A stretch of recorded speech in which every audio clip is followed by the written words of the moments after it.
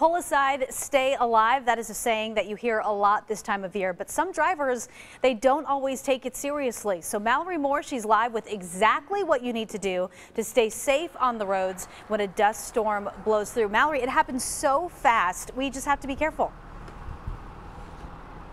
Exactly, and ADOT says that their #1 tip is to do not drive through a dust storm. It seems pretty simple, but as you said, living here in the desert, those dust storms can develop very quickly without a lot of warning. So if you find yourself in the car and on the road and you see that dust, here are some other tips from ADOT. They say the first thing, make sure you begin slowing down immediately and check the traffic around you to make sure you're safe. Then pull off the road as soon as possible. You don't want to wait for that poor visibility.